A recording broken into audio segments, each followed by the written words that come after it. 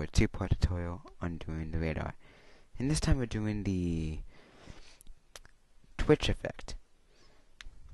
But before we even start, I recommend if you do not have Video Copilot Twitch, do not continue this tutorial because you will not be able to follow.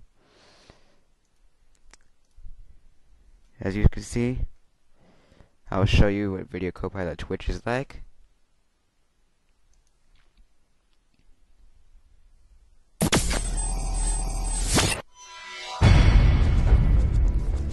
It is a nice program.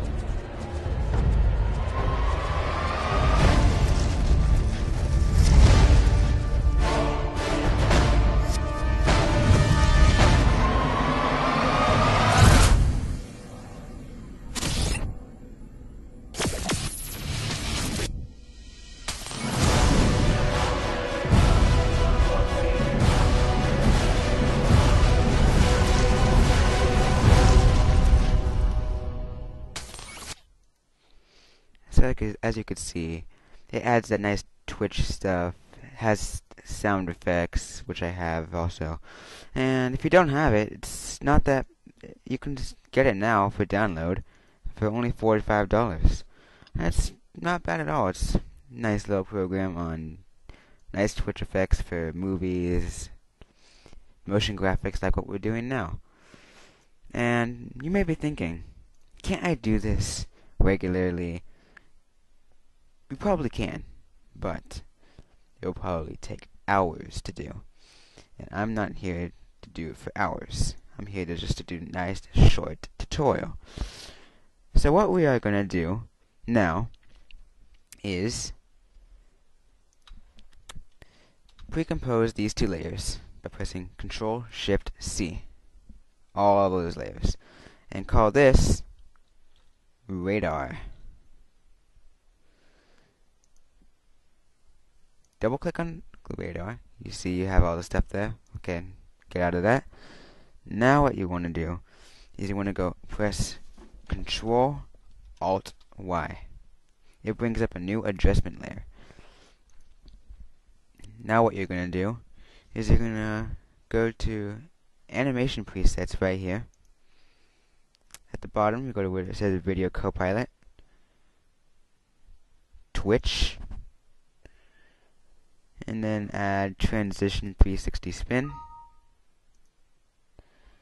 And what you want to do is right at 9, you're going to want to move that all the way.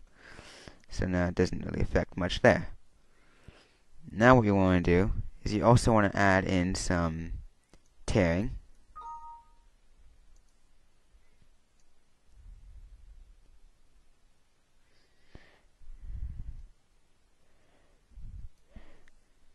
And here, you can go to the operator controls.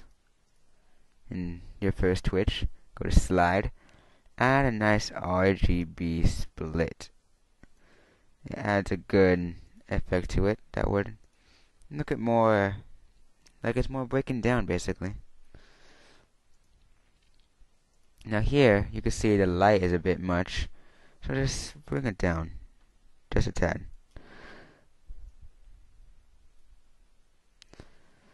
Now what you want to do is once it's right around 10 seconds, you want to change the amount all the way up so you can barely see it, and as if nothing happened.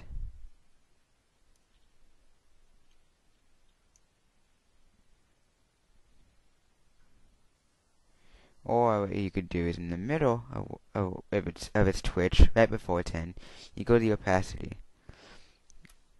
of both.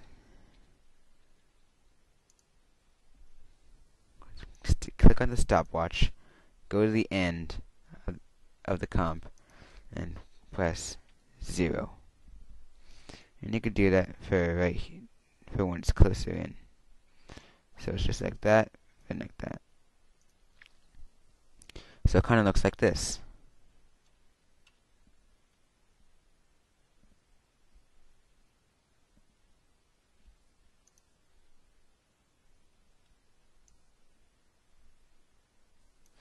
kind of look like the one I have on here, you see? Right about here. See? Again, this is Exotic Car Man 97. Till next time.